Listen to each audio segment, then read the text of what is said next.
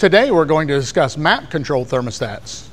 A normal thermostat is solely controlled by the temperature of the coolant in the system. A map thermostat is both controlled by the temperature of the coolant as well as the ECM. Do not confuse map in this instance with manifold absolute pressure. This map is a set of parameters within the ECM that helps control the thermostat. This allows the ECM to control the opening of the thermostat to help with engine performance and fuel mileage, as well as help lower emissions.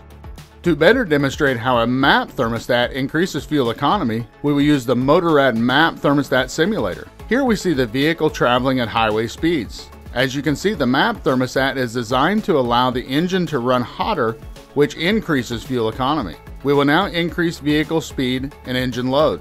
Notice that on a traditional thermostat, the engine temperature has increased while the engine performance has decreased, making it harder to climb the hill. In contrast, with the map thermostat, the ECM has sensed the increased engine load, signaling the map thermostat to open.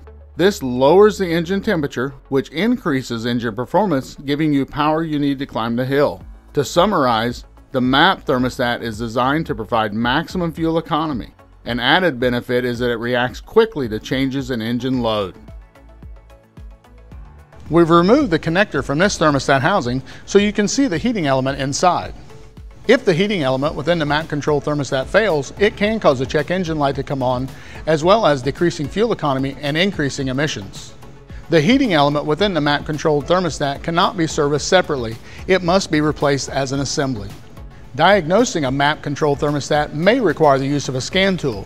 Refer to your service information for additional procedures.